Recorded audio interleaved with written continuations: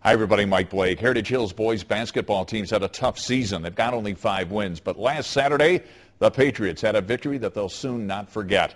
It came at North Harrison, a team that ironically beat the Pats last year on a half-court buzzer beater. Here's Joe Danneman with the story of Heritage Hills' avenging victory that came on an incredible shot. I just couldn't believe it went in. I mean, it was like a once-in-a-trillion shot. Behind every great moment is a great backstory. This story starts in the Heritage Hills huddle.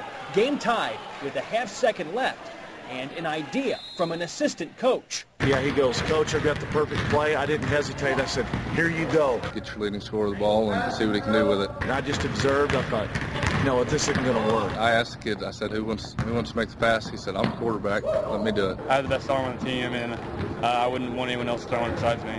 Tyree took it out, and he said, "Hey, man, I'm looking for you." We had 4 guys lined up across the half-court line, and there wasn't much of a window. I mean, it was definitely a hard pass to make. Well, I grabbed it, I jumped and I grabbed it, and I just threw it up there hoping for the best, you know. It was like a hook shot. I was like, what the heck was that? I looked back and I saw it going on target right after I released it. And I was like, that looks kind of good. And it was just an amazing feeling, you know, to have all your teammates come at you like that and all the fans screaming. It's just unreal. Reliving the moment in the coach's office. Right, I jab stepped in, I caught it. The film shows Justin never looked at the basket and almost no-look hook shot.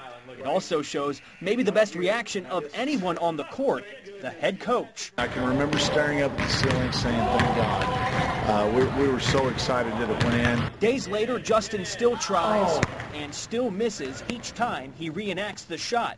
Somebody gave you 1,000 opportunities to try and do it again. Do you think you could make it? Highly doubt it, man. That was all luck. It was all luck. The kids, you know, they celebrated it the right way, and we had fun on the court, as you can see in the video, and in the locker room. And it was a special moment for the kids, and that's what high school is all about. Thanks, Joe. By the way, the coach told Joe that he plans to send the tape to ESPN in hopes of making their very popular Top 10 Plays segment.